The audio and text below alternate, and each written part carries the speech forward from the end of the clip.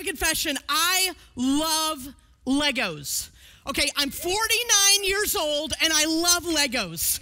One of the things I really like are the architecture sets. So whenever I go to a new city or a new landmark, I'll get the architecture set of that place to kind of mark that moment. And so I have, New York City, Statue of Liberty, San Francisco, Trevi Fountain, Brandenburg Gate in Berlin.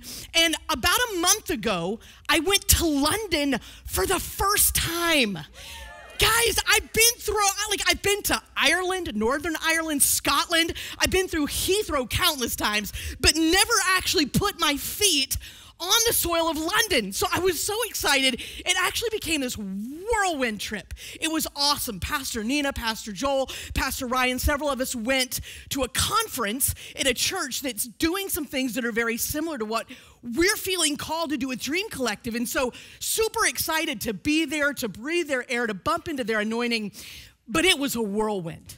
So we got on a flight Wednesday night, landed Thursday morning, went straight to the church, and then got back to the hotel about 10 p.m. Next morning, got up while it was still dark outside, went to the church for the conference, got back to the hotel after 10 p.m. Same thing the next day, then got on a flight back to the United States.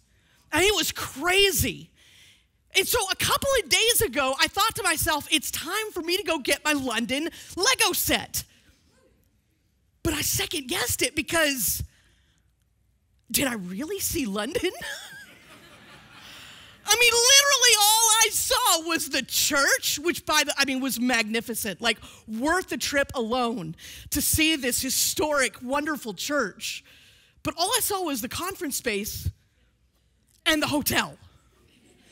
I caught a glimpse of Trafalgar Square as we were in the taxi on the way back to the airport. But as I went to get my Lego set, I thought, does it count? Like I was geographically in London, but I didn't experience it. I didn't get to be a part of the history and the culture and the beauty and the art. Like to not be able to sit at the Eagle and Child pub and soak in the magic of Tolkien and Lewis and the stories that were written there that enchanted a generation. To not experience the transcendence and the awe and the wonder and the pageantry of Westminster Chapel. Like, I didn't even get, the obligatory photograph with the Stoic Guard or the phone booth or the double-decker bus. Can I really get a Lego set with iconic places that I never laid eyes on? And then I thought, how often is that a metaphor for life? Like, we're geographically present, but somehow oblivious to the significance that's happening all around us.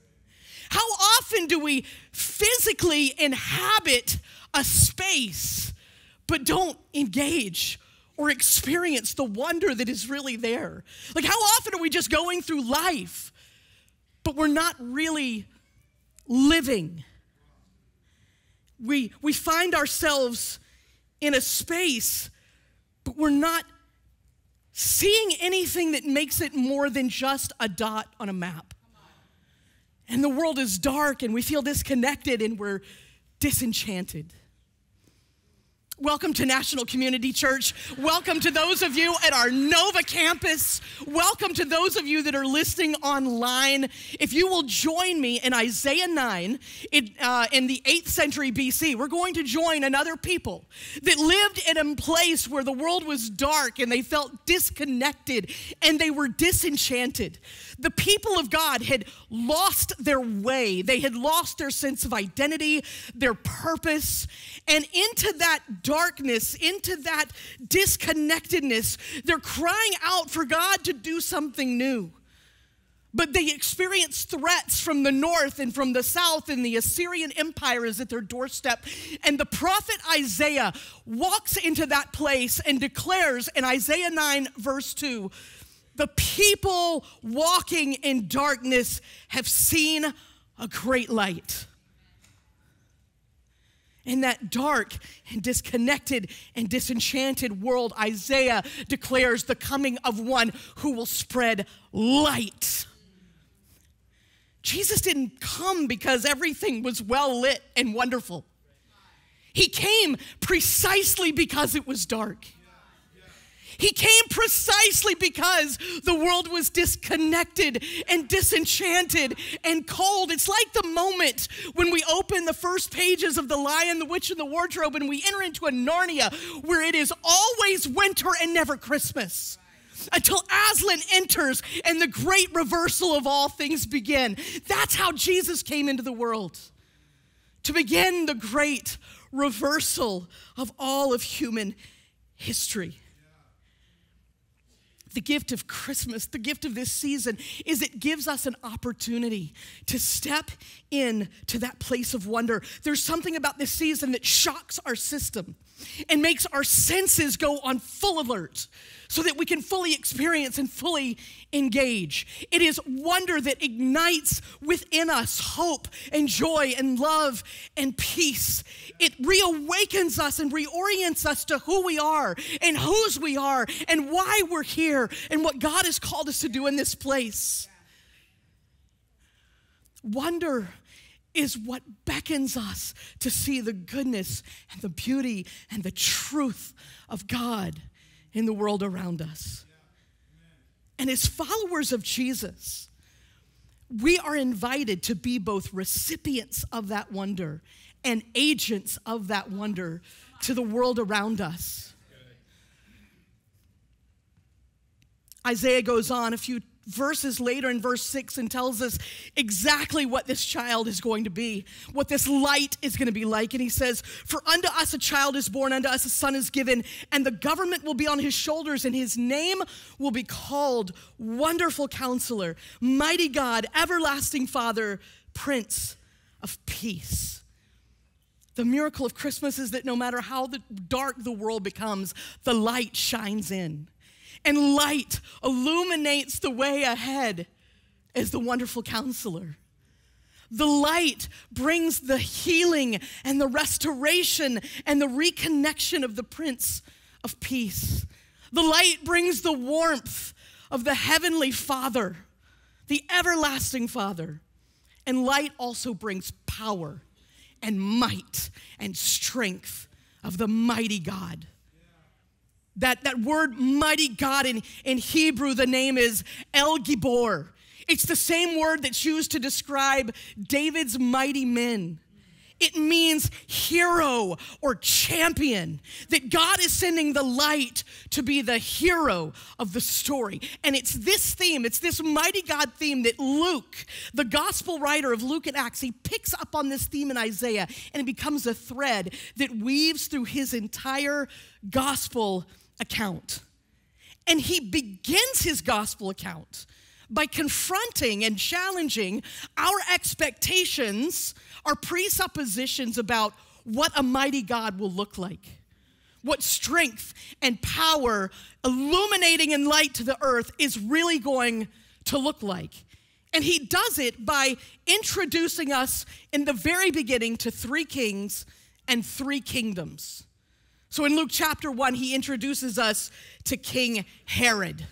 Now, Herod is a very, very complex character. Herod was culturally Greek. He was raised according to Greek culture. Politically, he was Roman. Ethnically, he was Arab. His father was Idumean, or the descendants of Esau. His mother was Nabatean. And he's sitting on the Jewish throne.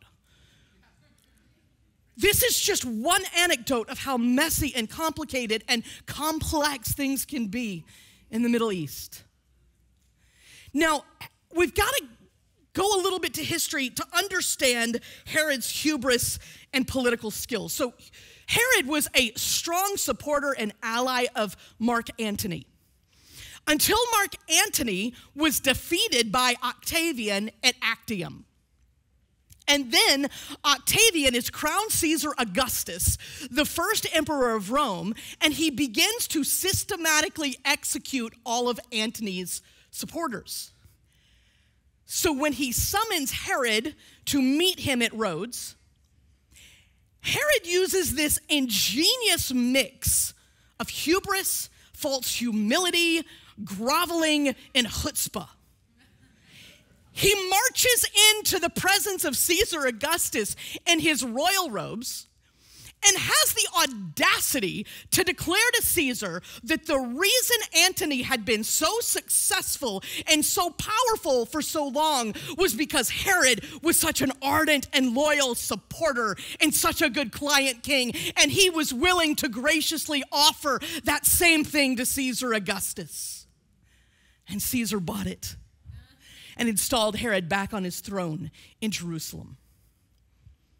But Herod's hubris is put on full display in his building projects. In the desert, he built, where there's like 1.5 inches of rainfall every year, Herod built the palace fortress of Masada. 1.5 inches of rainfall, and there were 3 bathhouses, a swimming pool, watered gardens, and cisterns for the residents to drink from. On a sandy beach where there is no deep water harbor, he builds the largest harbor in the ancient world at Caesarea. And in Jerusalem on the Temple Mount, he reconstructs the Jewish temple, the largest enclosed structure in the Roman world. But he's also paranoid. And he has no trouble whatsoever eliminating anything and anyone who seems to stand in his way, including a beloved wife, his sons, and baby boys in Bethlehem. In Luke chapter 2, we're introduced to Caesar Augustus. Caesar is the first emperor of the newly established Roman Empire. He's said to have declared on his deathbed, I found Rome built of clay. I leave it to you in marble. Look at this inscription that was found to describe Caesar Augustus. It reads this way: since Providence, which has ordered all things and is deeply interested in our life, has set in most perfect order by giving us Augustus, whom she filled with virtue, that he might benefit humankind, sending him as a savior, both for us and for our descendants, that he might end war and arrange all things. The birthday of the god Augustus was the beginning of the good news for the world that came by reason of him.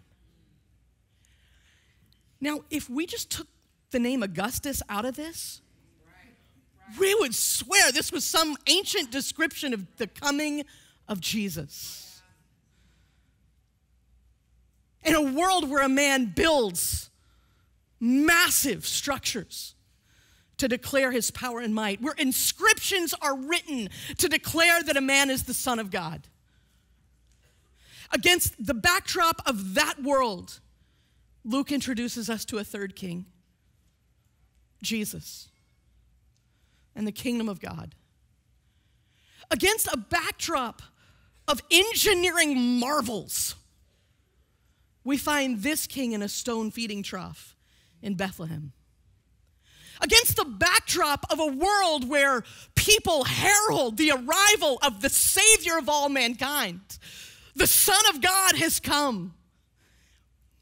Angels show up to a group of poor shepherds in a forgotten place, in a forgotten land, to say, peace on earth, goodwill to men. You'll find this day a baby, Christ the Lord. God's answer to the trauma and the trouble and the tragedy of the darkness of the world was a baby in a manger in Bethlehem. God's answers to the bullies of the world was not a bigger bully, but a baby in a manger in Bethlehem. Jesus comes to establish his kingdom. He is the mighty God. He's the hero of the story, but this hero didn't drop from the heavens with a cape around his shoulders, with superpowers ready to all people around him. He came in humility and weakness and in the normal, messy, gritty places that we know as life. The mighty God. And Luke continues on this theme by let me say, this is so good. Sorry. I've got to share this. 1 Corinthians verse 125. This is the Voice translation. It says, you can count on this. God's foolishness will always be wiser than mere human wisdom, and God's weakness will always be stronger than mere human strength. Some of us just need to write that on a note card and put it somewhere where we see it. That's God's answer to the darkness, disconnectedness, the disenchantment of the world. And then Luke continues unveiling this mighty God in a series of declarations that we see throughout his gospel.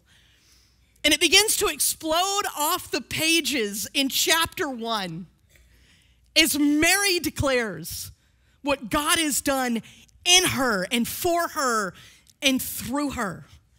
This is so fascinating. The first time that Mary publicly declares to the world what's going on in her life, what God's doing in her, through her, for her, she says these words in the Magnificat in Luke 1, verse 49. For the mighty God has done great things for me. Holy is his name. His mercy extends to those who fear him from generation to generation. He has performed mighty deeds with his arm.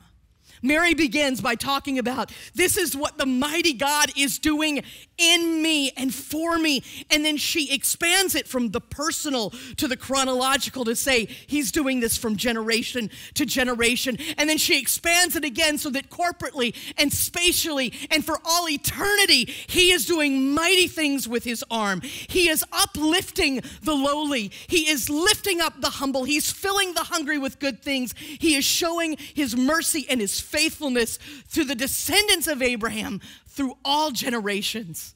She declares the mighty God and his work in her personally, the work he is doing around her, the work he is doing in the world, the work he is doing in history.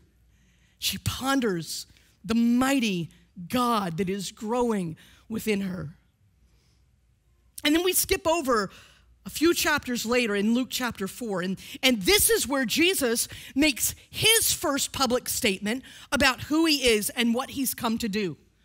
And in Luke 4, verse 18, he says this, the Spirit of the Lord is on me because he has anointed me to proclaim good news to the poor.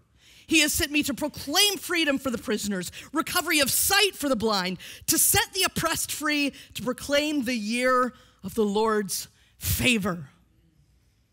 The first time Jesus shows up to publicly clarify, this is who I am, and this is what I have come to do.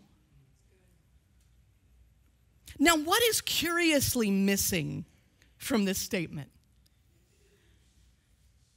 He doesn't say anything about the cross.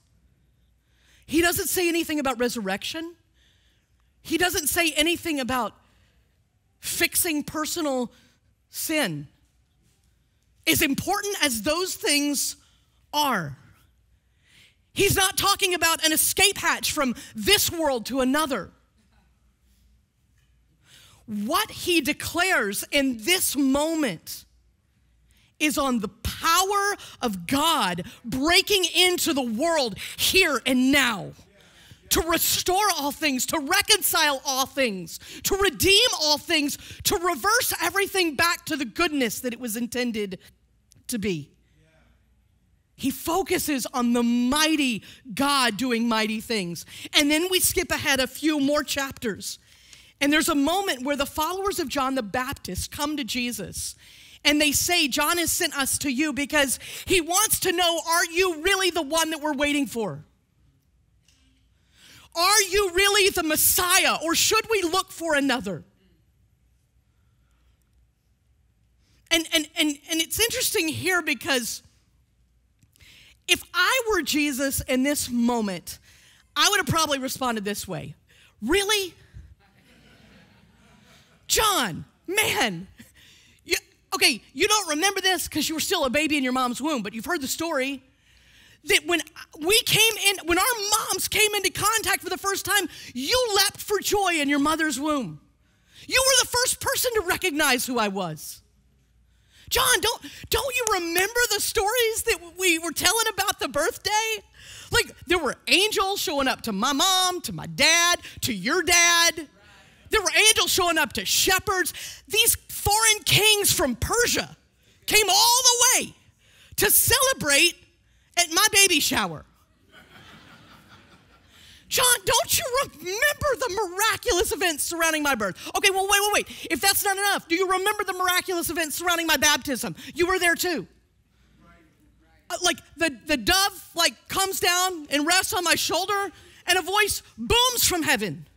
This is my son in whom I'm well pleased. John, do you not remember all the Old Testament prophecies that my birth alone has already fulfilled? But instead of pointing to the signs of his miraculous birth or the miracles surrounding his baptism, Jesus responds with this. Luke 7:22, go back and report to John what you have seen and heard. The blind receive sight. The lame walk. Those who have leprosy are cleansed. The deaf hear, the dead are raised, and the good news is proclaimed to the poor. Jesus, instead of saying, look how awesome I am. Look at the miracles surrounding my birth. Look at the inscriptions that one day they'll write about me and connect them to these ancient prophecies. He says, look around you at the way the world is different. The very practical, everyday things I have done, the power of God is breaking into the real world. This is not some ethereal, transcendent thing that can't be felt or touched except by a few holy people. This is real stuff in the real world to bring reconciliation and restoration and healing. The mighty God is invading the reality of the world that we live in. John, look around and see the evidence that's all around you every single day. The works of the mighty God. I think what might be most helpful, maybe even most relevant though, as I read this passage, is the reality that John doubted. I mean, John, who had 30 years of relationship, 30 years of being in ministry, 30 years of skin in the game. He was the front runner. He was the proclaimer. He was the herald that Jesus is here and the power of God is breaking into the world. He led with saying, repent, the kingdom of God is here. And yet in the midst of all of that, 30 years in, he thinks, I might have gotten it wrong. I'm not sure anymore. I need a little reassurance that I've been on the right track. And I think he does that because of the circumstances he was in. He was in prison at the mercy of the king. I so strongly in prayer on Friday, I had this strong sense that there is someone here today listening online, or you're at Nova, and like John, you've been following Jesus for many, many years. You've had skin in the game. And for some reason in this season, maybe even because of this season, because the season right now, you're not experiencing the power and the goodness and the mercy and the love of God that you thought you knew to be true. You're wondering, have I got it right? Is this Jesus thing real? Is it worth it? And you are hanging on by a thread this weekend. And I want you to know, first of all, I was praying for you this weekend. But I also want you to know this. I want you to be encouraged in this. You are in good company. Because even John doubted. And John, even after he doubted, Jesus said, there's never been born anyone greater than John.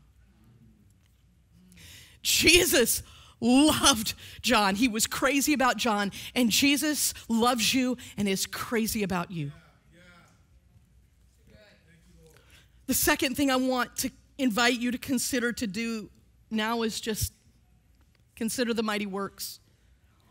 Consider the mighty works that you've seen God do in your life. Like Mary, you might need to take a moment to just pause and ponder the things in your heart. Like John, you may need to hit the pause button and just remember, no, these are the things that I have seen. Maybe I'm not seeing the mighty God right now in the way that I want to see him, but I have seen him. Borrow faith from your past. Borrow faith from someone sitting around you, and remember the mighty God is still at work in the world. Now, many of us are probably here this weekend and we're not ready to throw it in. We're just not feeling it right now. Like we're in the season of Christmas. We're geographically here. We're in Advent, but there's no anticipation. It's just dread. We're approaching Christmas. We're physically in Christmas, but there's no joy or peace or hope. It's just tasks and timelines. It's like we're present, like I was present in London. You're present in the season, but the presence of the promise eludes you. There are a lot of reasons that these things happen in our lives, and the longer we live, the more things stack up and build up that just can make the season harder. For some of us, we've experienced a deep loss, and for some of you, that's very, very new. I lost someone very important to me in the day after Christmas, and so this season, that shadow always kind of just hangs over it.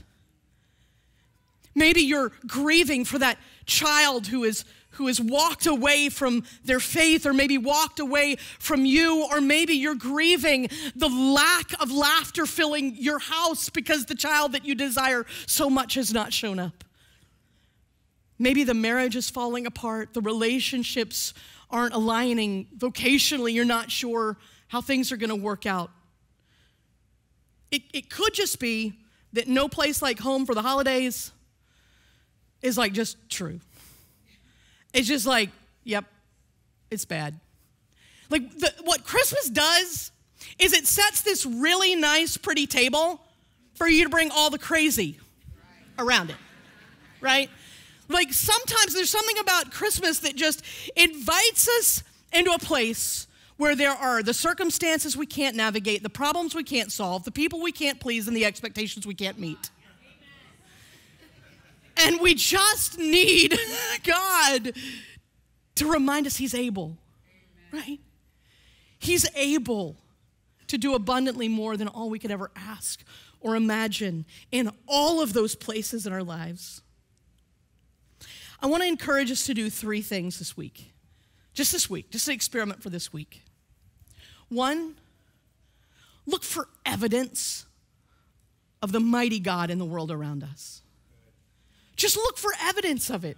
I love this. Every Man's Talmud said that the ancient rabbis would encourage people to do this. It says, the rabbis ordained that on beholding shooting stars, earthquakes, thunders, storms, and lightnings, the benediction to be uttered is this: blessed art thou, O Lord our God, the King of the universe, whose strength and power fill the world. We can just begin by looking at nature around us. I walked by a tree earlier this week and I saw one leaf and I thought to myself, the number of chemicals and the number of chemical processes that had to happen to turn this leaf from green to orange. God, you're awesome. When I look at the Big Dipper and I realize that the light from some of those stars left that star when my grand was born. And then you see even further into the universe and we're seeing light from stars that left there like millions of years ago. God, you are mighty. Look for evidence of the mighty God in the world around us. Write it down where we see God at work in powerful ways. Secondly, confess your need. Write down specifically where you need him to show up as the mighty God in your life. Write it down, circle it, and then make that your prayer list. God, I need you to show up in a mighty way to bring healing in my body. I need you to show up in a mighty way to bring reconciliation in that relationship. I need you to show up in a mighty way to reset and reorient me on the path that you've asked me to walk. And just say, God, Do these things. Now, here's my warning. I've found over years of following Jesus that often when I'm asking him to show up in a mighty way about a specific area, that's not the area that he shows up in. And guys, I don't know. I mean, that's a whole other sermon series to talk about maybe why that is. But I'm telling you, if you write it down and you say, God, show up in a mighty way, you will find him showing up in mighty and unexpected ways in your life. Third, declare the mighty God. Declare it. Say it out loud. Read scripture that declares the mighty God. If you don't know where to start, open up in Luke chapter 1 and read the Magnificat. Just read it out loud. Open up Isaiah 9 and read what the prophet Isaiah said. We can borrow the words of other people. I mean, sing the Christmas carols. We have a whole soundtrack for this season to declare how mighty God is. Now, not Santa Baby or Last Christmas. I'm talking Christmas carols. They declare the might and the power of the mighty God. Just look for evidence. Be honest about where you need it, and then declare his mighty power. Colossians 1:17 says, he is before all things, and in him all things hold together. I love that. This is a season where you think, I can't hold it together. We don't have to. He holds it together. We think, I'm about to fall apart. I don't have myself together. It's okay, he's got you. Amen. His mighty power is seen in the big miracles. They're seen in the big displays of creation, the big moments of healing and resurrection, and they're also found in those places where we just need to be held together. He is able. He is for you. He is with you. He sees you. He knows you. He loves you. He is for you. I believe like he felt about John, he's crazy about you. Let him show up in mighty ways in this season. Reawaken the wonder in your life. That in a dark place, in a disconnected place, in a disenchanted place, the light has come. And we have an opportunity to believe the unbelievable, to conceive the impossible, to trade fear of the unknown for faith in the unseen, that in the midst of chaos we experience his peace because he is able to hold it together. As followers of Jesus, we are called, we're gifted the opportunity to be recipients of his wonder. And then we're invited to be agents of his wonder to the world. The mighty God, the everlasting Father, the Prince of Peace, the wonderful Counselor, he's here today. Would you just reach up your hands and say, I need you. I need your mighty power at work in my life. Jesus, we thank you that you came to shine the light in a dark and disconnected and disenchanted world.